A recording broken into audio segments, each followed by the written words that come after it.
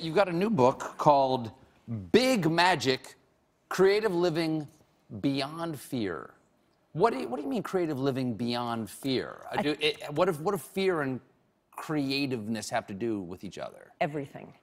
They are intricately connected. I think of them as conjoined twins. And you probably know this as a creative person, that it's virtually impossible to step into a new creative endeavor without having to encounter fear. I don't know what you're talking about. That's right. You have ice running through your veins.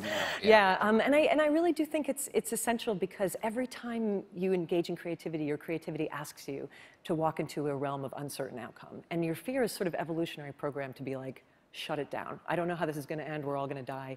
And so if you don't find some sort of way to work with and around and through your fear, then you can never do anything creative in your life. Well, you're a writer. What's more terrifying to you, the having to write, a new book, or having to write a book that follows a giant success like Eat, Pray, Love? The second.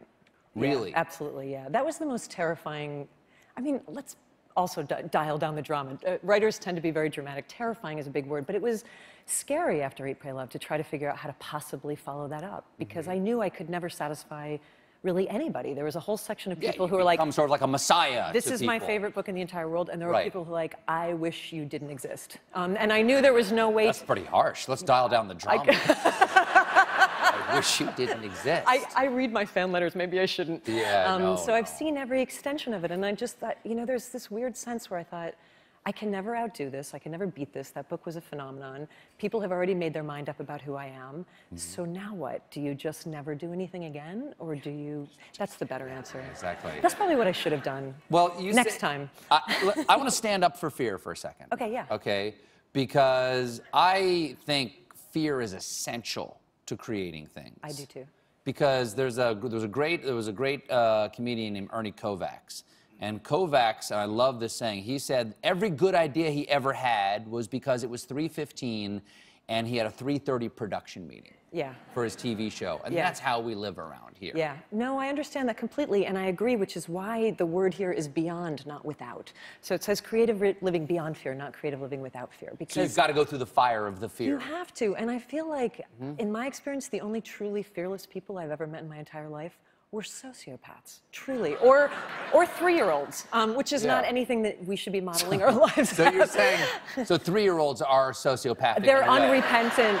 That's what you're Aren't we all in agreement on that? Yeah, a little bit, a little bit. Oh, listen, people who call, say, terrible twos have never had a 3-year-old. Have never met a 3-year-old, exactly. You called yourself like a hall monitor for people? What does that mean? Well, it's more like what I encounter, especially with women, and a lot of the stuff that I write these days is, of course, directed at a more female audience, although everyone's invited. But I feel like with women, a lot of times people feel they need a permission slip from the principal's office to engage with their creativity.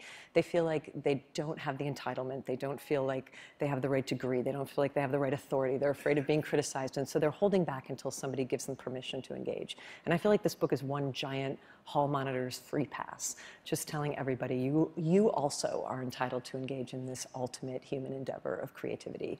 Even you, even you, even you. I accept your invitation. Thank you, Elizabeth. So. Elizabeth, thank you so much for being here. It was nice to see you. Her new book is Big Magic: Creative Living Beyond Fear.